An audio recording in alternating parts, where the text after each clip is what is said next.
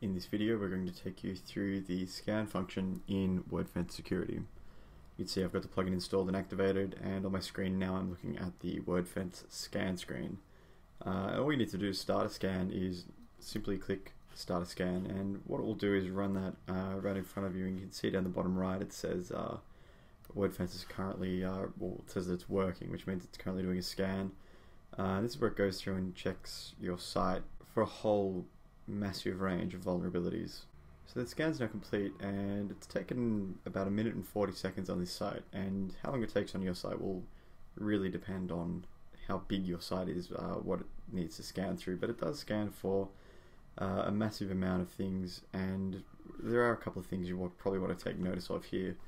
It says that it skipped the theme and plugin scan because those are currently disabled, but you can very easily go to the options and enable those. What you can do then is scroll down, of course, and you can see that there's more detail regarding the actual scan here as well, and you can actually email that activity log to yourself. Otherwise, what you probably want to do is scroll down to the new issues area and just confirm that there are no issues here, because if there are any, then you really want to make sure you go and fix those, but most of the time they're going to be outdated themes and plugins, if you have those scans available. But that's where we're going to wrap this video up.